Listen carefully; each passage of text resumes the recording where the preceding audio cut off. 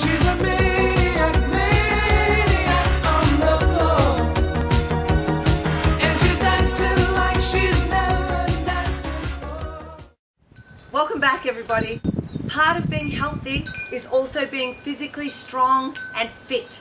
Not being weak, not being out of energy. So here it is, it's cold, it's windy, it's been raining, but I'm still going to get out here and I'm going to move my body a little bit to make sure it stays strong, to make sure it stays flexible.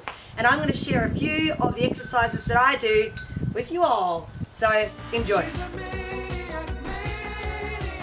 Hey guys, I've just got to close this video by saying that I had just done a couple of sets of this and then the wind blew my mat stuff away, and so I had to restart filming. So if I look a little bit tired and a little bit out of form, I apologize.